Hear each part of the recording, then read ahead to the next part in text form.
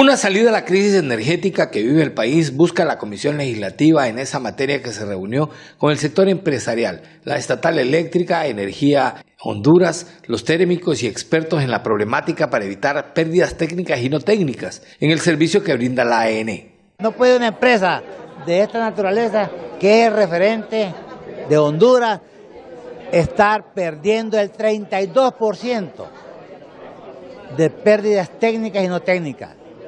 Yo aspiro a bajar el 10% por lo mínimo en estos 3 años que nos hemos comprometido. Situaciones como la energía en la costa litoral fue uno de los temas de seguimiento, considerando que ya existen compromisos de la empresa generadora, la que ratificó que a más tardar el 15 de abril se dispondrá de más energía. Viene de Lloro, Atlántida, luego llega a Colón.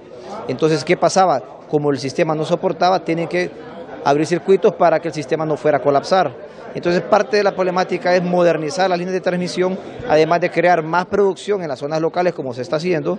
Y también quiero aprovechar este espacio para comentarles que el día de ayer, con el diputado Nájera, tuvimos una plática con don Juan Roberto, el encargado del proyecto de la central térmica de la Ensenada en la ciudad de La Ceiba, que son 70 megas que van a entrar en operación. Se supone que para el 15 de abril tienen ellos promesa de tener habilitados 45 megavatios y ya con eso nosotros podemos decir que en la zona del litoral no van a haber apagones durante Semana Santa, Carnaval y fechas importantes, especialmente ahorita que es cuando más se necesita la generación térmica, que es cuando no hay suficiente lluvia para que los que producen energía renovable a través de los ríos, los generadores hídricos, puedan suplir la demanda de toda la localidad. Fue necesaria la presencia de expertos desde Guatemala, Paraguay, Uruguay, Brasil, Costa Rica, entre otros, que han transmitido conocimientos de cómo superar estos problemas cuando se vuelven más competitivas las empresas. Revisando la información, la ENE paga energía por 8,000 para comprar 8,000 millones de kilovatios hora y solo cobra 5,000. Pérdidas. O sea, se están perdiendo, o robo, o no corto, o no sé qué. Entonces, tampoco pueden presionar a alguien, a nadie le salen las cuentas, compro 8 y vendo 5, y en el medio el 30% se está perdiendo.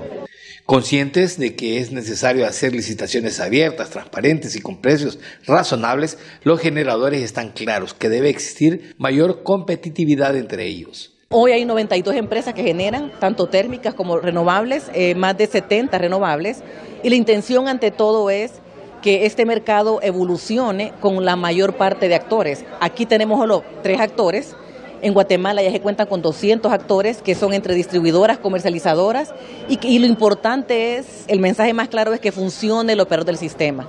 Alrededor de estas soluciones ahora habrá que hacer valer la ley del subsector eléctrico ya aprobada para que regule las operaciones de las empresas generadoras y que no sigan promoviendo contratos leoninos impagables como sucede ahora con la deuda que sostiene el pueblo hondureño de más de 8,000 millones de lempiras. Desde Tegucigalpa para Telenoticias, Efraín Díaz en cámaras y Marvin López Uccini les hemos informado.